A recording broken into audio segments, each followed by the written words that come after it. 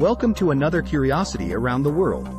The boxfish, also known as the trunkfish, is a saltwater fish found in tropical regions worldwide. Here are some interesting facts and trivia about this species. The name, boxfish, comes from the shape of the fish's body, which resembles a box or trunk. They are able to inflate their bodies up to 3 times their normal size, as a defense mechanism against predators. The boxfish is a venomous fish, with the venom concentrated in its skin and internal organs, making them dangerous to humans if consumed.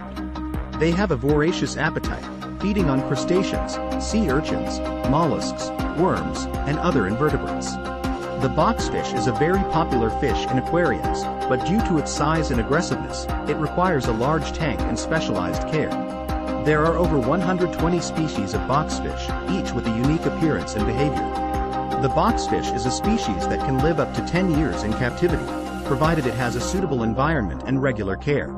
They have a strong sense of territoriality and can be aggressive with other fish that invade their space.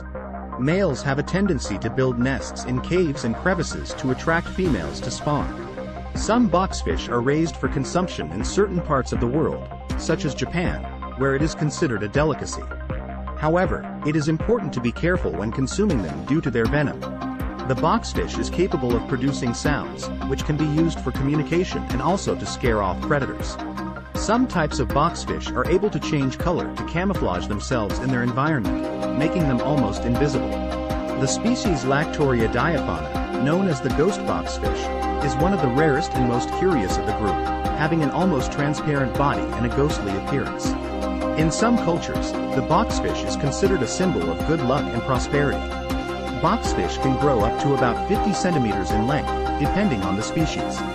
They are capable of jumping out of the water, which can be a problem for open aquariums without a lid.